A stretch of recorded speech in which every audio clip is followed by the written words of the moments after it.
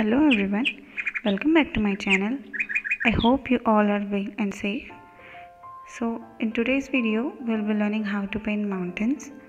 This is the continuation part of our previous videos जो हमने painting tutorials for beginners series start की थी.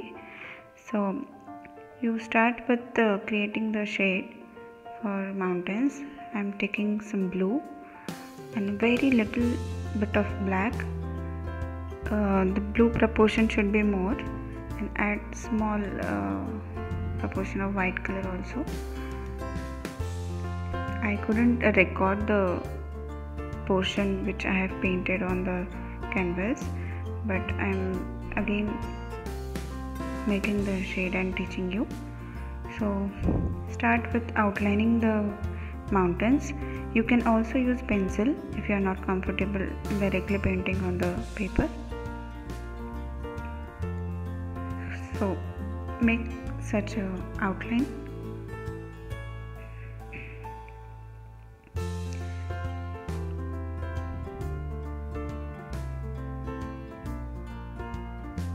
So after you are done with the mountains, you can paint the remaining portion which I am painting with a green color or any shade of green you have. You can leave it for now. We'll paint trees and grass here later. So now we'll be highlighting our mountains. So you take little white color on the brush. It should be very little amount, and paint such lines or portion of white color over the mountains. With very little pressure you have to highlight this portion. It shows the light is falling on that side. So for acrylic painting, as I already said in my previous videos, to make it more realistic you have to add highlights and shadows. So for highlighting we generally use white or the lighter shade of the same color. So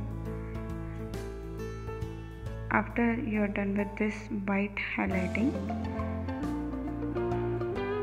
you can leave it as it is, or you can also add little more depth to this mountains by adding some lighter shade to the opposite side. So the light is falling on this right side, so it is white, and the back side of it I am painting with lighter shade of blue.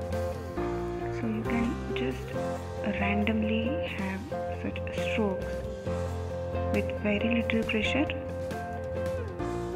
like this, and it gives a beautiful, more realistic look. Now we are going to paint trees. So for drawing pine trees, I am drawing these lines.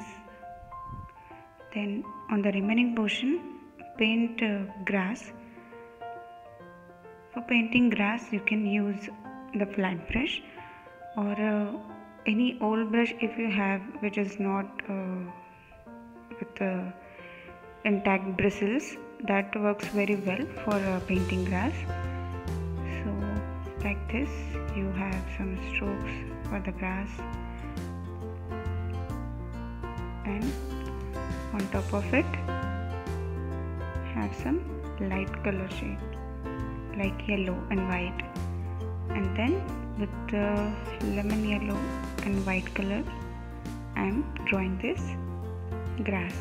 With a 0 number brush you draw or paint this grass like this.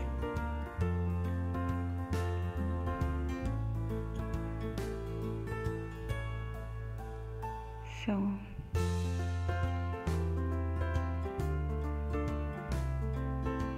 anyways, this area will be covered by trees, so don't focus much on the grass portion. In our next video we will be learning in detail how to paint such grass. Now for pine trees, you take black color and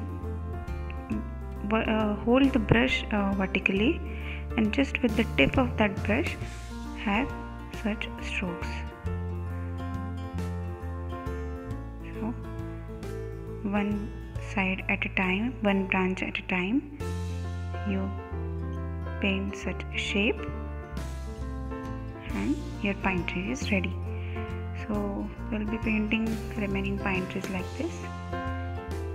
Just dip very little paint, dragging the brush horizontally and vertically.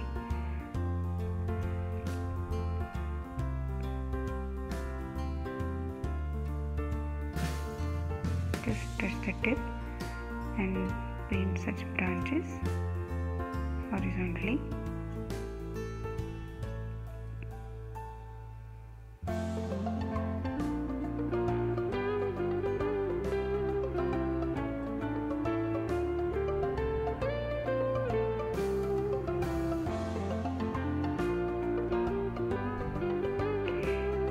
If you want to understand how I am painting all these shades and skies, you please go and check my previous videos, so it will help you more to understand the painting in detail.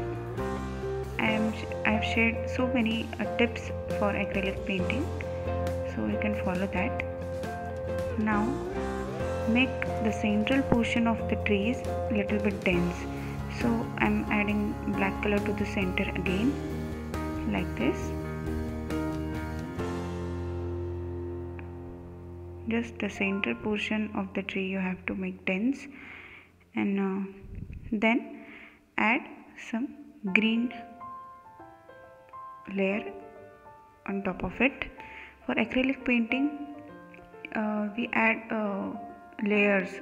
As many layers we add, it looks more realistic. So we start with darker shade and then go on the lighter shade of that color, and on top of it we add finally white for highlighting and color. So after green color I am adding this white. Just very little color you have to take, and just on the corners of the branches you have to show white highlighting to show the light reflection, like this. Just very little portion of the branches you paint with white after you finish with that green color.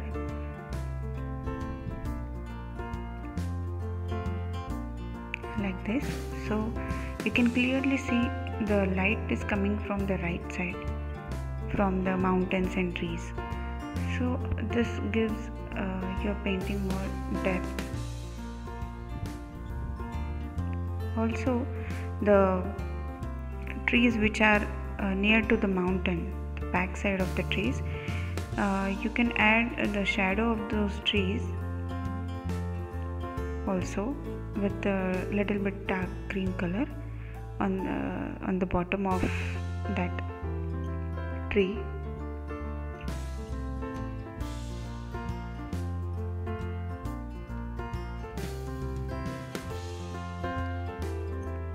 So again I am adding a little bit of white for highlighting, and our painting is ready.